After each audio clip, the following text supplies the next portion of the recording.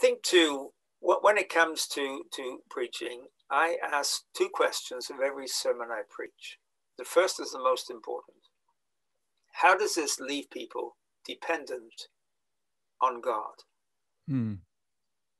In other words, I'm not giving them a to-do list or a bit of psychological process that may help them. All of that has its place, of course. But what am I saying that will not work unless God himself is active in the life of the person who's listening? Mm. And so it takes people back to dependence on him, dependence on Christ. And I ask that of every sermon I preach. And I think that is, to me, the key to effective ministry. Effective ministry is fruitful.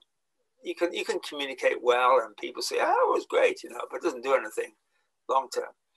But what is fruitful is that you lead people with the requirement to do business with God themselves to make this work and make this happen.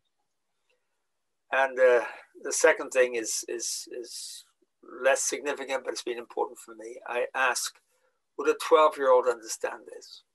That doesn't make it shallow, makes it simple.